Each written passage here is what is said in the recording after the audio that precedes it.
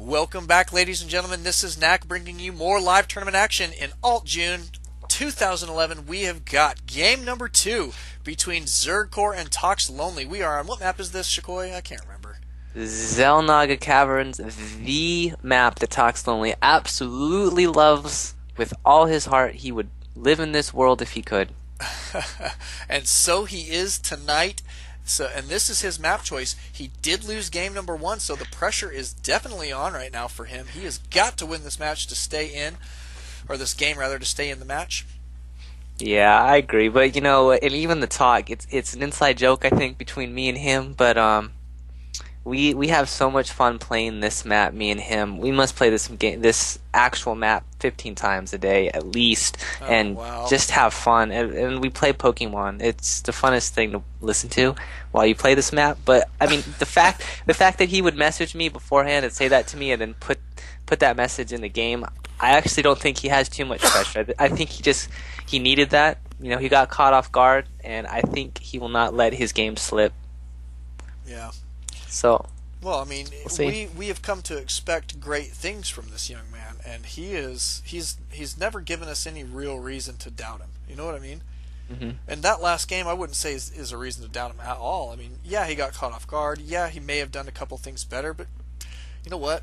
Don't critique my gameplay. You know what I mean? Mm-hmm. And I can't dog Zergcore either. I mean, he did what he needed to do. He is obviously serious about winning, or going at least as far as he can. He's got to go up against any opponent he's facing. So whether it's just the guy that I'm rooting for in the tournament or not, he did what he had to do, and all props to him. Yeah, and well played. I mean, it was a very good job.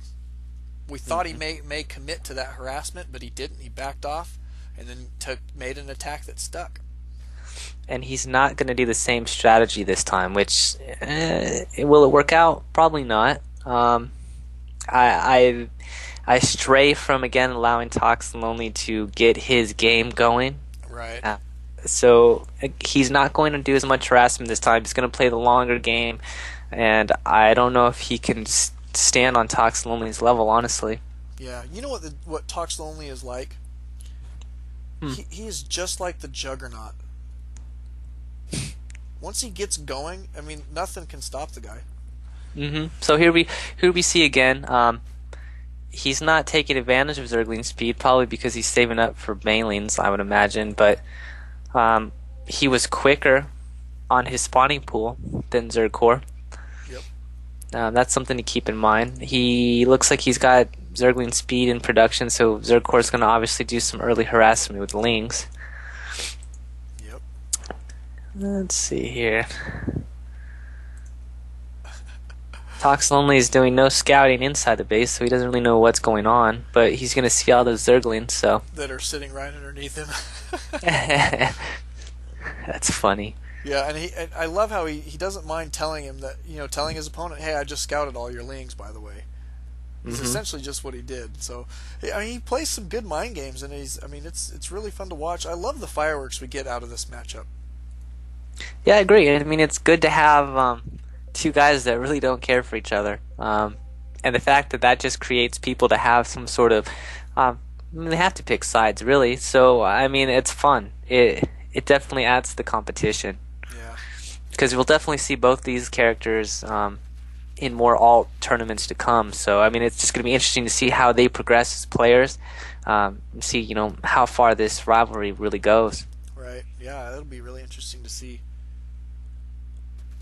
Oh, Zergling's trying to pick off those Banelings from behind. I did get one of them. Well, no, it blew up, didn't it? And he's going to get that other one. Oh, he's not. Smart by Zergcore just to individually. Oh, but and then he didn't have him on hold position. Yeah, you saw what he was doing. He was trying to take them out one at a time. But he didn't have those guys on hold position in the back, and so when the Baneling got close enough, they auto-attacked. The AI kicked in. Did you catch that? Yeah, I did. What a mistake. And so now Zergcore is going to try to use this advantage to push out. Not sure if that's... Well, I mean, it's technically smart because ToxLonely doesn't really have much. Yeah, but this is what we were talking about in that last matchup. It's the type of attack and harassment that can't really stick. It's not game winning. It's one of those things where ToxLonely is going to be able to hold it off because he can produce lings in his base, and they're right there ready to defend. So I think that it would have been wiser for him to back up and try and focus on getting a different type of advantage over his opponent than doing just a little harassment. Look at this, we got more banelings ready to go. Are they going to get the snipe on this queen though? No, they are not. Very interesting. You know, I'm just surprised that he did. I mean, his queen has no energy, or I guess they call it energy for the Zerg. But I mean, he already spit his larva. He could take out that scouting overlord in his base. Oh. He just has to take these roaches out. I mean, again, Zergcore has not done a very good job about getting gas, so the amount of roaches that he can produce is not going to be that great. And the fact that they have to go across the whole map just to get to ToxLonely's base is not very good. Right. Yeah, and there you go. That stopped the rush. Yep. Now Tox is supply blocked because of that snipe there. That queen did get the kill on that overlord up on the north position there. So don't you hate that? I hate supply block. Oh, I hate getting supply blocked. The trouble for me is I'm a Protoss player, like yourself, and when we get supply blocked, that means it's oversight on our part usually, instead of your opponent forcing you into it. You know what I mean? Definitely, but it's hard. It's hard for Protoss players because we get trigger happy with those gateway units, and it's just like spam, spam, spam. Oh, we're supply blocked. It sucks. Yep. Yeah, especially when we get on 2 base, and then you've got at least 6 gateways, warp gates rather. This is I think this is the kind of game that ToxLonely wants to play. I mean, yeah, the harassment is great, but he's definitely not getting stopped as quickly. And I don't really see Zergcore. I don't see him as much of a. I guess it would be considered macro. I mean, he's not very good at getting his bases up, getting his tech up. He's good at harassment, but I mean, in the end, I think ToxLonely is going to be able to come out of this on top just because he knows how to do that better. Yep. I mean, if you look at the drone count, 23 to 23, and I mean, even after being harassed like that, it's like he's staying right in the game economically, and it's those type of harassments that you just can't make stick on Zergcore's part. It seems like against Tox, he's just too good at holding off that type of stuff. And I think the reason why they both had the same mindset. I mean, again, it comes down to these newer players. You have a build order. It's great to have a build order. It makes you very structured. But you have to have a mindset for mid-game, and you have to execute that transition. So they both wanted to go roaches, but ToxLonely gets his gas preparation in order. So he has the same drone concept, the same number, but because he got more gas, he can have more roaches. Right. It doesn't matter how many Zerglings he keeps pushing out from Zergcore's perspective, because he's so fixated on getting those Zerglings out that now he's got to go back and say, okay, well now I'm behind on gas, I got to get gas. And that's where ToxLonely will start to get an advantage. Right, and the funny thing is he's got 2 gas up, but he's only mining from one of them.